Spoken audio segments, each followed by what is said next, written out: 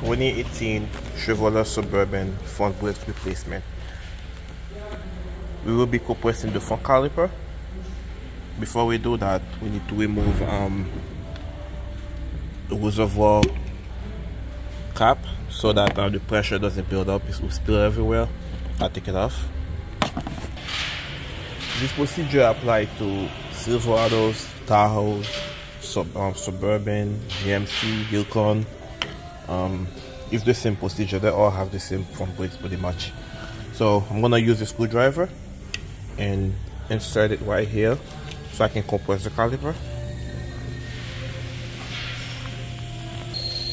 I don't have to do it too much, just a little bit so I can get some movement. And I'm gonna compress it later with another tool. But I can use the screwdriver for now for this. So before end, we will need to remove this C30. It's a retainer. To do that, I'm gonna do it by hand. So I'll put the screwdriver there so that it doesn't move that much. So here is my C30. I'm going to put it right there.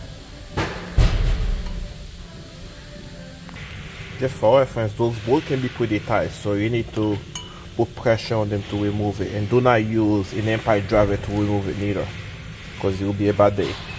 Trust me. That one was not too tight, so it's not bad. It is loose. So the brake caliper is held by a 90mm right here for the caliper, and then 19mm right here, 18mm for the caliper bracket. So let's break them free. All right. I use a ½ inch with the swivel and the 19mm. It works perfect, but you can use hand tools also. It'll be perfectly fine. That's the caliper bolt.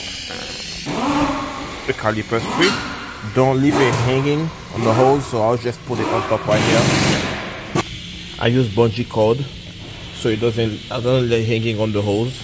I use bungee cord to hold it in place. So let's remove those 90mm back there for the caliper bracket. So here is the caliper bracket. Here is the thing I'm paying attention to. Those brake pads wear out evenly, which is a good sign, meaning this is doing its job, and that's not too dirty. They're moving freely. Although that one's a little bit frozen, but it's not too bad. They wear out evenly. I'm going to remove those hardware since I'm getting new ones.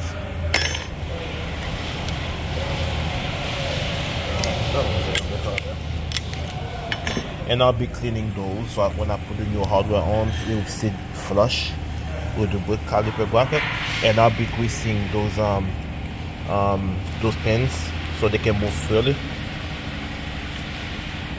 Also, we have the brake roller still on the hub, and it is pretty tight, so I'm gonna use a hammer like this so I can get it off. When you hit it, make sure you don't hit those studs.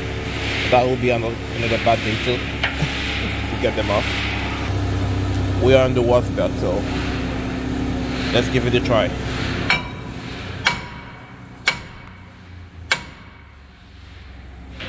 Alright guys, after a couple of hits, it came out, so there you go. And we'll also clean the hub for it to make sure the new roller sits flush with the hub.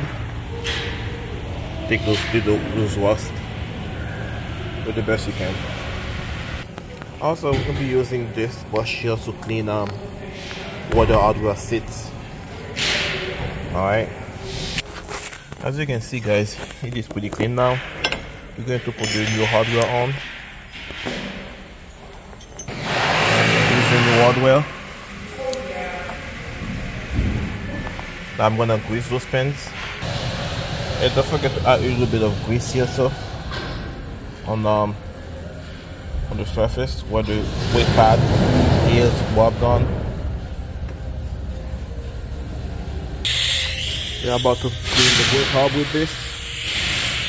The cookie wheel. Don't forget to put your safety glasses on.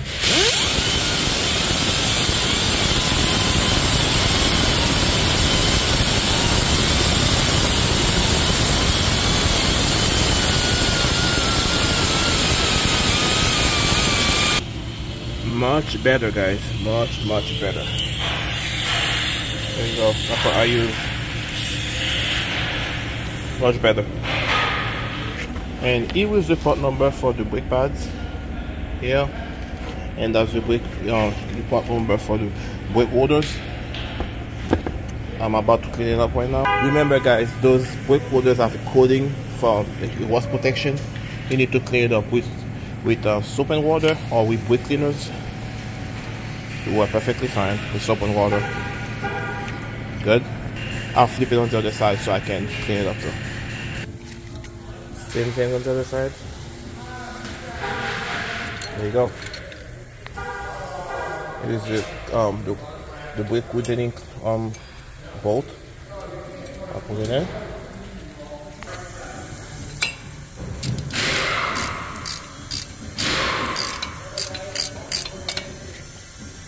Perfect. Good. As you guys can see, I'm compressing the caliper piston here. I use the old brake pad and my caliper compressing tool. That's a blueprint. I got it from Snap-on truck. I compress it evenly. That's why I had you guys remove the reservoir cap for the master cylinder so it doesn't leak fluid everywhere. So I compress the piston all the way in, and I'll be greasing the brake pads, and that'll be it, guys. It's just the reverse of the removal process. Nothing too complicated, guys. Thanks for watching. Don't forget to subscribe to the channel, guys. Thank you. Bye bye.